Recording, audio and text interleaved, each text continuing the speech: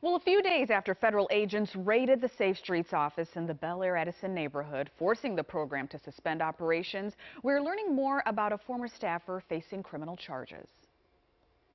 This charging document reveals who FBI agents were searching for when they converged at a home on the 2400 block of Kermit Court in Baltimore on Thursday morning. 37-year-old David Caldwell, the target of the warrant. We now know the FBI probe led investigators to the home of the Safe Streets worker.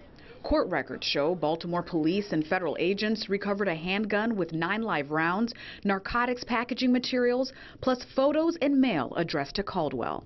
4 people were present during the search of the property, including 2 juveniles. Charging documents indicate a woman inside the house claimed Caldwell was away on a business trip.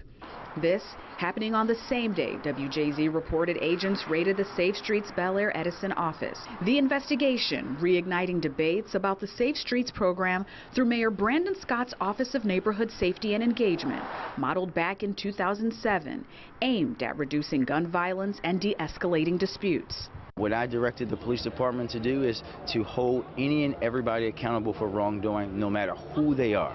You may remember just last year, a Safe Street staffer was among 3 killed in a shooting on Monument and Port Streets.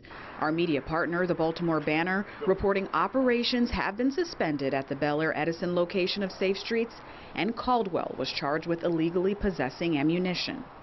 2 other staffers were placed on leave following the raid on Bel Air Road.